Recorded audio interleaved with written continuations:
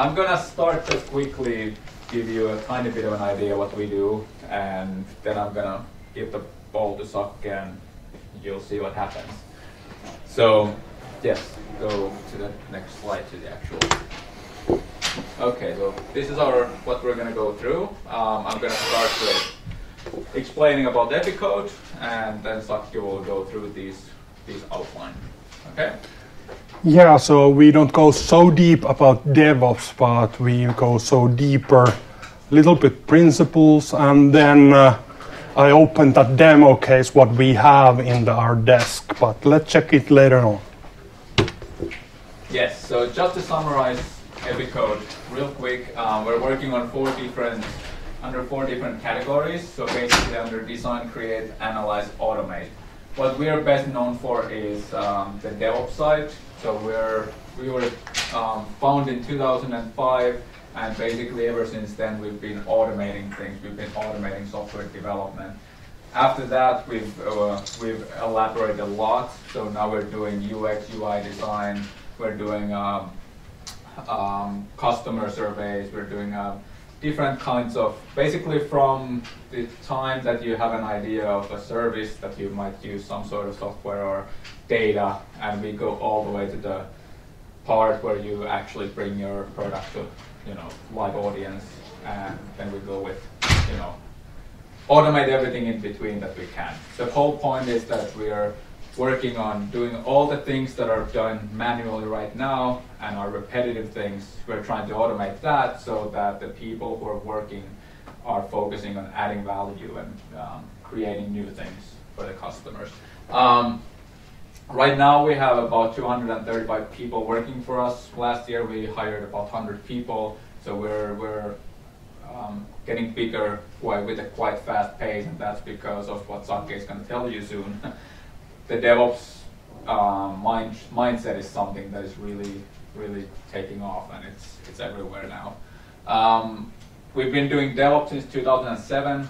The actual DevOps term came a few years later when we actually started doing it, but it's something that finally we had a trendy word that we can put our whole actions under. Our turnover last year was 16 million. We have a lot of projects. We are currently in 6 different places. We're in Sweden, we're in Gothenburg and Stockholm. And in Denmark, we're in Copenhagen, and then Tampere and Helsinki. And we also have some activities in Beijing. But now we actually just got an investment of 6 million, so we're going to go into international, to get more international in different countries, and that's our near future plan. So, but that's about in a nutshell. I'll give the ball to you and run with it. There I am. I'm not the Docker captain, but my son is a Docker captain. I want to be the Docker captain, but let's see later on. I have played a lot with the Docker. You can find me from that web address behind of that tag. There's my LinkedIn, there's my slide. I probably share these slides also to that address later on. When we get that video out, I will put it in.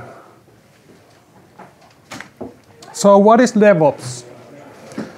Shortly explain to the DevOps, we have to get your software away from your developer laptop. It not bring the money to you in that laptop. It not bring the money to you even in the laboratory. It not bring money to you even in the package which is green. And it not give the money back to you even if that is an installation packet. It bring money to you when it's on the live. It's on the live mean that we have a server. And when we have a server, someone come in, take it offline, update it, and then, we have new software version. But there was a downtime. Your service was down, and you lose a customer because it was down. That's why we need a load balancers. This is a load balancer. Traffic came in. We have a server. We have another server. We do this in the EpiCode. We take other server away, update it, put it back. away, put it back. This is a DevOps. We have to get your code to the live, every commit. And in every commit, we update and build that software and update it to the live. So now we have a system with the load balancer. We can put the more servers there because we have a huge load. And when loads go down, we can take those servers away so we don't spend any more money to the cloud provider. Shortly, that is a thing why DevOps will bring that money and increase your revenue 10 times what Symbi or Ville Kankainen say that is the focus of the AI, that is the focus of the IoT. And DevOps is a tool how to do it. DevOps is also the tool how to do the things that, yeah, now I have a freezer, there is all of my food. Those are frozen. But someone broken in and stirred it off, and that's why my food melted down. I'm the manufacturer of that freezer, and I get the bill from all of those customers because those food have to be put to the waste. And we have to get that security fix in as soon as we ever can, as quickly as we ever can. Niksu, yesterday morning, explained that topic. But this is just one of the examples. And one of the problems is IoT, how to do that whole thing with the IoT devices. How to develop software to the IoT devices as that way that when commit is in, after a couple of the minutes, it's published to the world and updated to the end of device. It's easy in the cloud. But how about in the IoT device? So DevOps, development operations. We made the development, we create that code, and operations, we have to update it on the live. Let's put those together, automate everything between those, and just play with it. Way how to maximize the time to market speed. So you are the winner of this whole IoT race when you can be front of everyone else. When the new features are published to the world before anyone else, then you are the winner. If you use the open source. This presentation is open source. All what I open in here, I can share to you. All of tools are open source. Our case in there is open source. I open that case to you. Then you will get that whole idea how to do this kind of complex things. So, innovative culture, you can feel it. Learn process. Waste. Do you want wasted food? Why we waste things on the purposes where is no meaningful, where is no money value? Effective organization. I didn't ask from my boss. Could I share that whole case to you? I share it to you. Sorry. Extensive automation. Everything is automated. And that's why we can go to the live right away. And minimal monitoring. Yeah, now that freezer melted down, I have to get it ping about it. And then I know that something have to be happened because freezers in the world will melt down. So, organization. This is a normal organization of the companies. We have a dev team, we have testing, and we have an ops team. Dev team made the code, test team tested, and ops team updated on the live. In the agile, we do things as this way, that yeah, we have a customer, we get those features what we want to in, we descript those, put the tickets in, start to develop those, test those, publish those, then we have a production which is alive, and we get the value back. In the DevOps, we modify it a little bit. Now it's a real feature.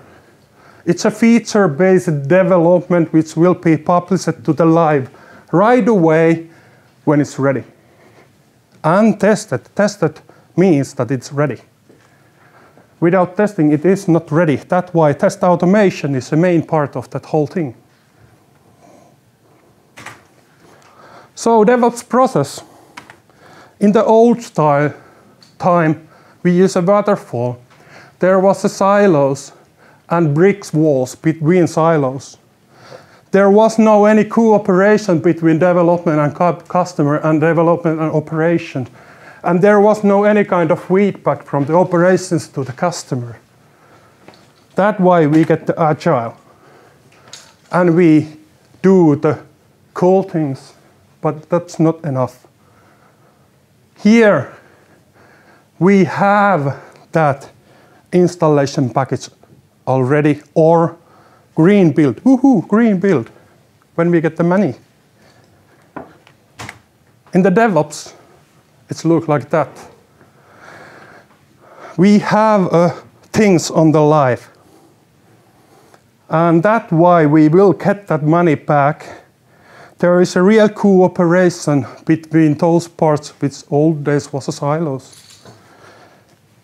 We need a tool how to do this whole thing, but this is an ideology, this is a process. There is a tools. Everything based to the version control. So your development and those environments are in the version control. Your testing are in the version control. Your code analysis in the version control. Your binary packages are published in the artifact.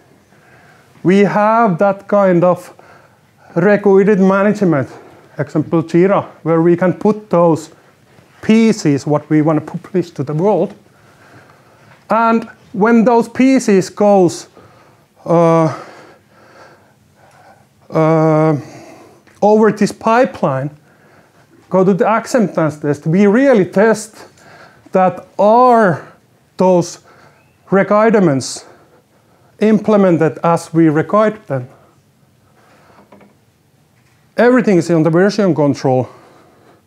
So we have an installation package in here. Also our infrastructure, that cluster or IoT device or anything could be kicked up with the script. No manual setups anymore. Everything is automated. Also, these are automated. That's that way that when we put the more nodes to the cluster, those will go automatically behind of the centralized monitoring or centralized logging. And yeah, I have here continuous delivery because now we have that package. Now we have to get it just to the online. And let's say that that online is quite hard to put in this picture, but I will show how it happened. So, if we think about DevOps, that continuous delivery is an easy part of the DevOps. It just means that when commit came in, we have to compile it, we have to test it, and we have to package it. Then we have a continuous delivery. We have a package which could be delivered anytime. So there is no any auto update to the device or to the cloud. It's not needed in the continuous delivery. That's why continuous deployment is the correct word of this kind of ideology, which is true DevOps. It will bring the complexity to the picture, because if you think about it, that you have tiny little IoT device. How on earth get that code to the live without downtime and as soon as possible? There is many ways to do it. I introduce one way with the open source tools, with the style how you can do it by yourself, but I will say that this is not the easy part, so we can help you. And if there is a human actions before that update, that feature is updated, maybe you remember it and do it all the time, but at least I will forget it, and my food will melt down. So this is my case. It looked quite similar than before. Is it this one? Yeah. So here is our coder. And that coder, in our case, it's a buttons.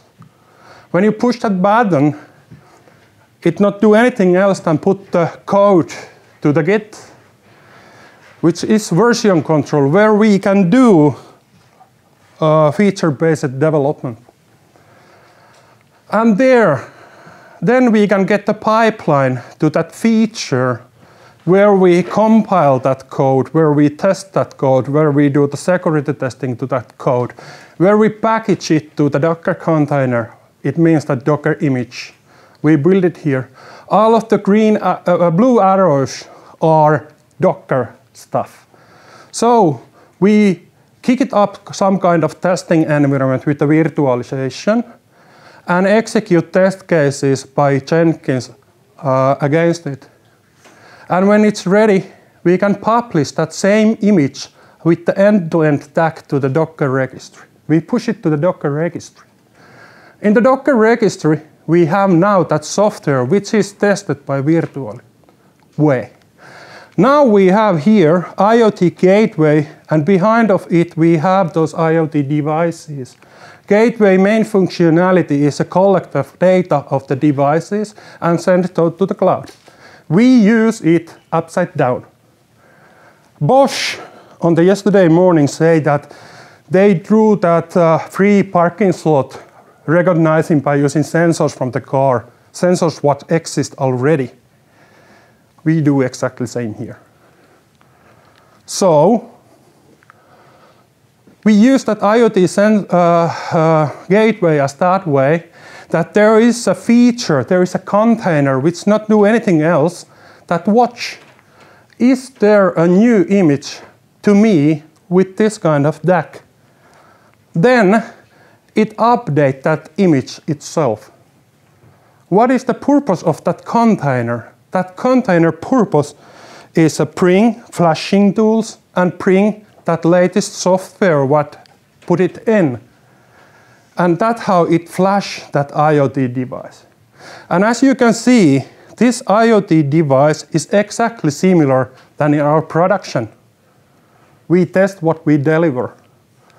There is no anymore that kind of situation that, oh, it worked in our testing, but not anymore in the live.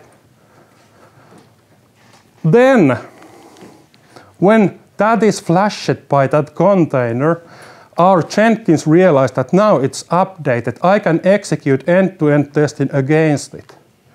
And when that feedback is ready, I can tag that same image, which is tagged end-to-end, to the production. And then rest of the IoT devices realized that there is new image to me. Let's update myself. And then flash those IoT devices. And as you can see, amount of the gateways, it's not limited.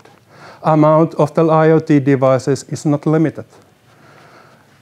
Only thing what's limit those is how capable this is service that pull, because that pull happened maybe parallel.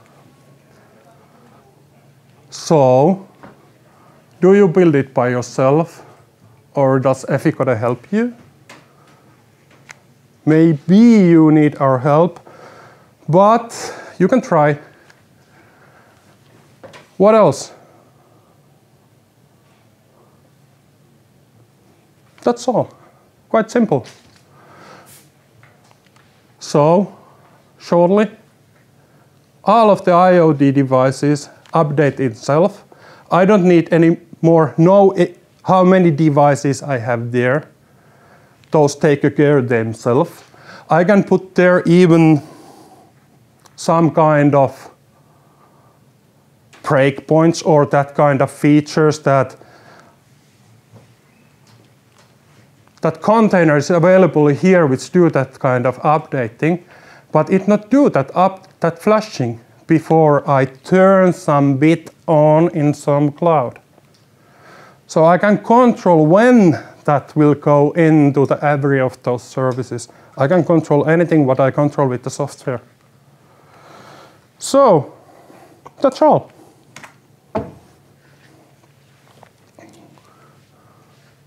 Real devices using end-to-end anything, end-to-end testing.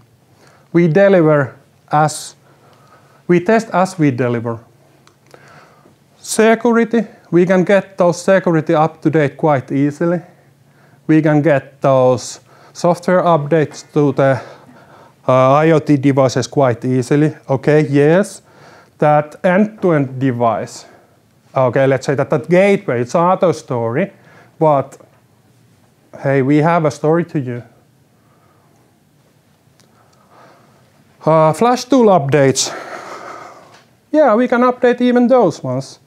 And yes, it heard like it's a massive pull from the gateway, but if you know anything about Docker and you know about layering model of Docker, if you build up that your whole image correct way, it just pull that part of the image which has been changed with that commit. So you can even optimize it, and that's why your IoT vehicle could be mine machine in the open mine, which go to the under cave sometimes and come to the under satellite in a couple hours of day. We have to check what kind of device you have, and we can put it behind of that whole thing. This was like, the device end was just an example. And your main contribution is still... Yeah, if you check our demo case, our software is blinking dead. And our IoT device is Arduino with blinking LED. So let's replace those both with your product.